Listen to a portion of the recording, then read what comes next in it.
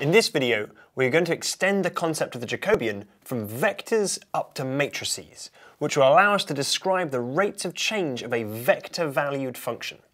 However, before we do this, we are first going to recap by applying what we've learnt so far about Jacobians to another simple system. If we consider the function f of x and y equals e to the power of minus x squared plus y squared, then using our knowledge of partial differentiation, it's fairly straightforward to find its Jacobian vector. So we're now going to do the reverse of our approach from the last time and start by looking at the vector field of the Jacobians. Then see if we can understand how the function must look. Let's start by finding the Jacobian at a few specific points.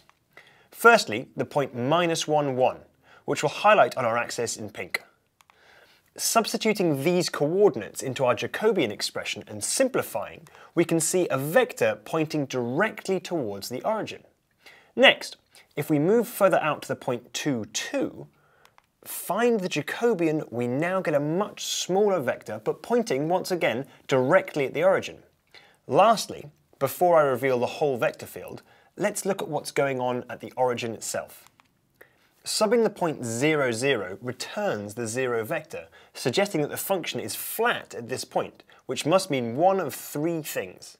Either this point is a maximum, minimum, or something called a saddle, which we'll cover later in this module.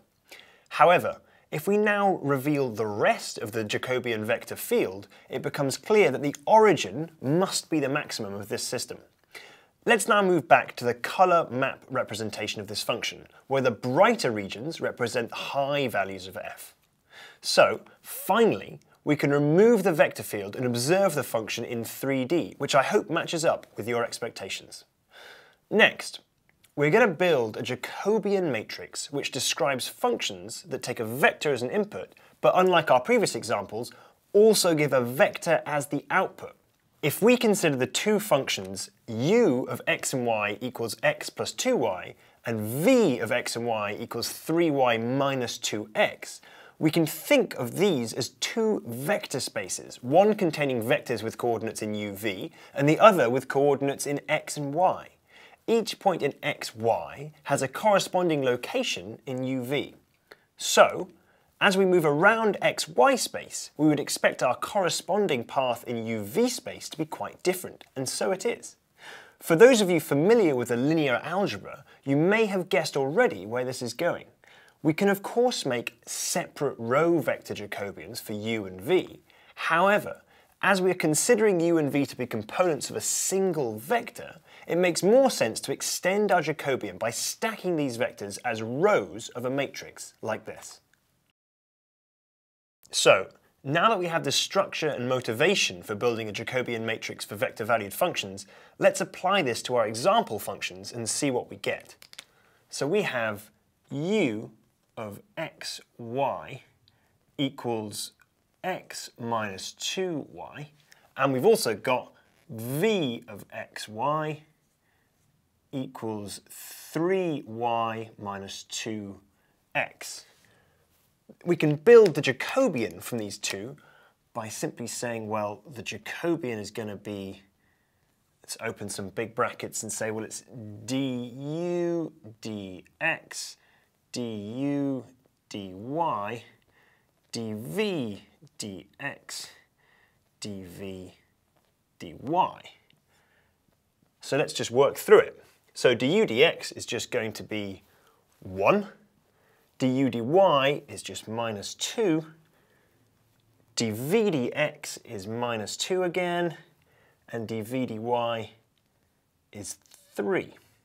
Our Jacobian matrix no longer even contains any variables, which is what we should expect when we consider that clearly both u and v are linear functions of x and y, so the gradient must be constant everywhere. Also, this matrix is just the linear transformation from xy space to uv space. So if we were to apply the xy vector 2, 3, we'd get the following. 2, 3, and that's going to equal 2 minus 6, that's minus 4, and minus 4 plus 9, that's 5. Now, this is all well and good, but of course many of the functions that you'll be confronted with will be highly non-linear, and generally much more complicated than the simple linear example that we've just looked at here. However, often they may still be smooth, which means that if we zoom in close enough, we can consider each little region of space to be approximately linear, and therefore, by adding up all the contributions from the Jacobian determinants at each point in space, we can still calculate the change in the size of a region after transformation. A classic example of this occurs when transforming between Cartesian and polar coordinate systems. So if we have a vector expressed in terms of a radius r and the angle up from the x-axis theta, but we'd like them expressed in terms of x and y instead, we can write the following expressions just by thinking about trigonometry. Now we can build the Jacobian matrix and take its determinant. The fact that the result is simply the radius r and not the function theta tells us that as we move along r away from the origin, small regions of space will scale as a function of r, which I hope will make a lot of sense to you when we look at our little animation here. That's all for this video. I hope you will now be able to build Jacobian vectors and matrices for yourself with confidence in the exercises, and more importantly, that your intuition on the meaning of this concept is starting to develop. See you next time.